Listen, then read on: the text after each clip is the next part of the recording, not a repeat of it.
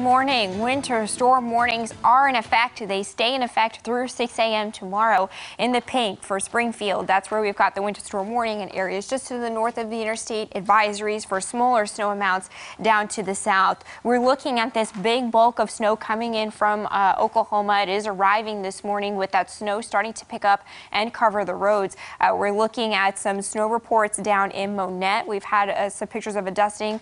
Roads starting to become more snow covered back to the west and back to the northwest here. We've had some freezing drizzle and light snow in Springfield this morning, probably starting out with a mix and then changing to snow. But again, things are increasingly starting to get covered to the west here. It's 31 degrees in Springfield right now. Temperature is still a little bit above freezing to the south and east. So road conditions will start out slick this morning in spots and then get worse as we head through the afternoon.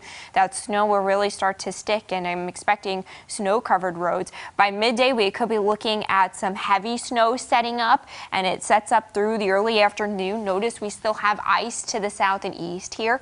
The intensity from an inch an hour of snow will come down by the evening hours, and then we're looking at some lighter snow on the overnight. We'll be looking at about a 1/10 to 2/10 of an inch of ice to the south and east of the interstate. This will be the story for them. The snow will be on the flip side, about 4 inches of snow in Springfield, totals up to 6 inches north of the interstate, and then that steep cutoff to the south, maybe about an inch or less of snow in Branson. So we're looking at a very steep cutoff even across Greene County of that snow just really dropping off. Not expecting much to the south because you'll have more of that icy mix and icy rain. So the snow heaviest by midday with the conditions deteriorating. We'll have a round 2 of light snow tonight and roads will be snow covered. Joe, Lauren.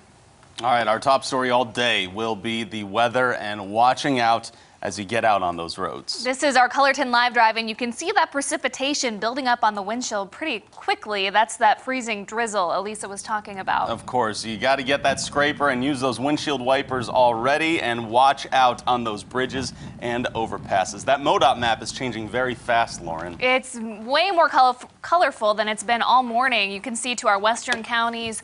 The purple means those roads are completely covered. Still green to our eastern area, and then somewhere in the middle here in the Springfield Metro. You'll even want to notice north if you're trying to get to Kansas City. You probably got to get on the road soon. Those roads are also affected too. Weather conditions continue to get worse, and classes are also getting canceled. So you want to check ozarksfirst.com all day for your school closings. Dozens have canceled already, including Springfield Public Schools, among many, many more. So use that website to try and see and keep up to date. Those warnings are in effect all day, so it's important to be careful out there now. We spoke to MoDOT crews who have been prepping for this by monitoring the roads all night. Treatment for them usually begins when the temperature starts to get near 32 degrees, but we also spoke to some people in healthcare and other professions that have to get out on the roads today to see how they plan to handle those morning commutes. Road conditions tomorrow could be pretty hazardous, and I'd advise drivers, if they don't have to be out tomorrow, to stay home. Healthcare is a profession that never stops. We have to be readily available to take care of our patients. No matter what the weather is doing outside, we're here. We've already pre-staged, it's called, our cots, our sleeping rooms, linen, those types of things where we can have people shower and brush their teeth. Again, the best advice possible is to stay off the roads if you don't have to get on them at all. Be sure to stay up to date with the Cullerton weather app as well. That'll be updated throughout the day and week, and always really, just to try and stay safe.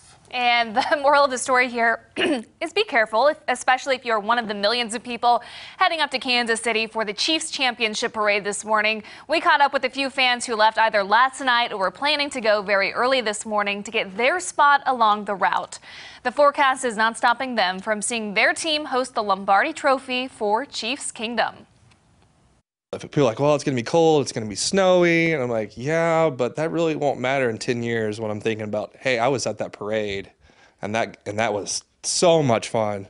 Basically, like, with like 1 million plus of your best friends. After Damian Williams scored that last touchdown, we were pretty much, it was a lock, and I booked a room immediately just to make sure we were in for tonight. So we're driving up tonight. It'll be a sea or red, so we won't be able to find each other. We'll stick tight because everybody will be wearing a 15 jersey.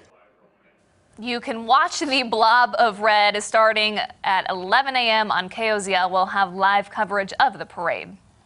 We also have some education coverage for you today as Drury has a new exhibit highlighting the fight for equal rights. The Brown versus Board of Education exhibit shows the moments that led up to, during, and after the Supreme Court decision to desegregate schools.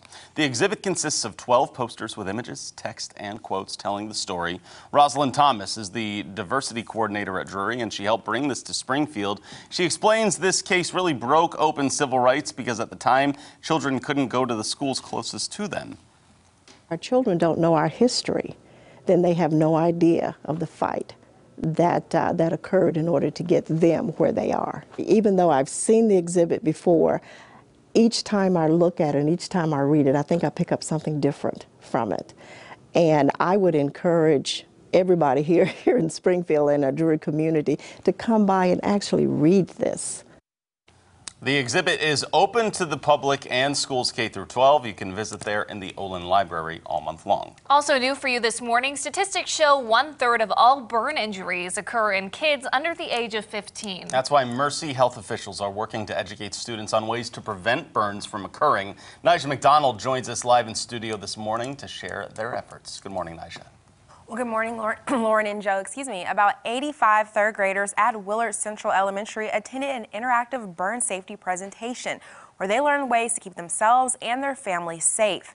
Now, this week is National Burn Awareness Week, and most fire-related injuries are burns. In fact, approximately every 60 seconds, someone in the U.S. will sustain a burn injury serious enough to require treatment, which is one reason Safe Kids coordinator Becky Spain says it's important to teach students ways they can prevent themselves from being burned, which includes fire safety in the home and what to do in the event a fire starts. Students also learned about tools versus toys found inside their homes. We have a lot more things in our homes that are a danger to us because we often have fires in our fireplaces, or we build fires outside in fire pits. And then this is also the time of year that we like to put pots of soup on the stove that cooks for a long period of time, and those can be hazards with kids pulling those over. We have more hot drinks that we're drinking in our homes.